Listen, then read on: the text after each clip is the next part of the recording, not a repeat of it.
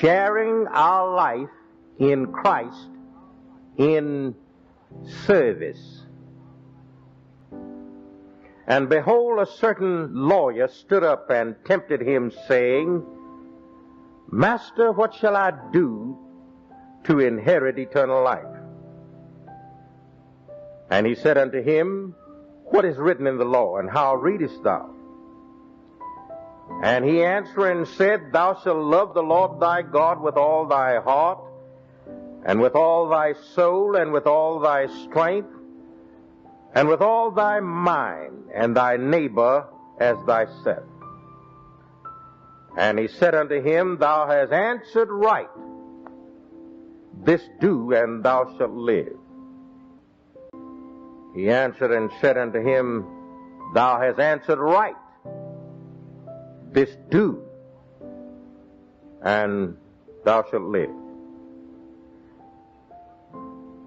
You know what to say? Now go do it. You've preached. Now go practice what you've preached.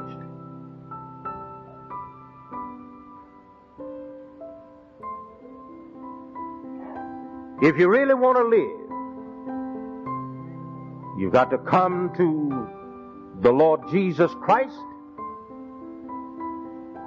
Let him give you life that will never end.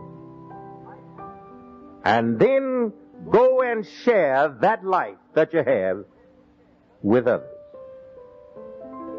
If you really want to live, you must love God and neighbor in that order. We must love God and neighbor in that order. Our theology has got to be expressed in our sociology. One cannot be human alone. It takes God and another. And if you really want to live, you've got to love God and neighbor.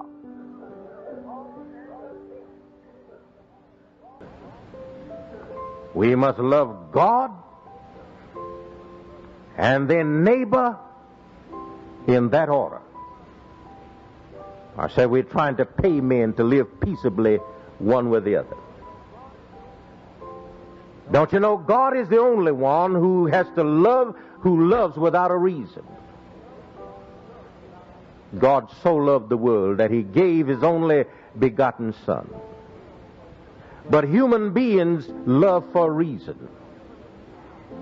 I hear the psalmist saying, I love the Lord because he has heard my voice and my supplication. Because. But God loves us without our being lovable or lovely. God loves us. He does not love us because we are valuable, but we are valuable because God loves us.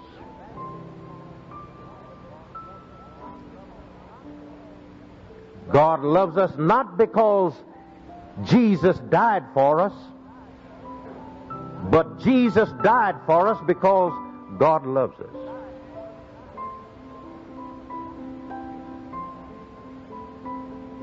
And if God loves us, and our reason for being here in this world is that we might glorify him. Not glorify ourselves or our neighbor, but glorify God.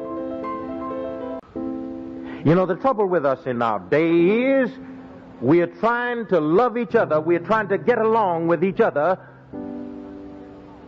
without God. In the last decade or so, we have spent millions trying to get men to live peaceably one with the other. Now, you will know that men quit acting like brothers in Cain and Abel's day. We say we have a racial problem, our problem is racial, But I submit to you that our problem is not a skin problem, it's a sin problem. Cain and Abel were the sons of the same father and mother, and thereby of the same race. And Cain killed Abel. And then, if you think that it's just a skin problem, if you're going down a dark stretch of the road at night and you hear some footsteps behind you, you don't wonder what color that man is. You want to know the condition of his heart.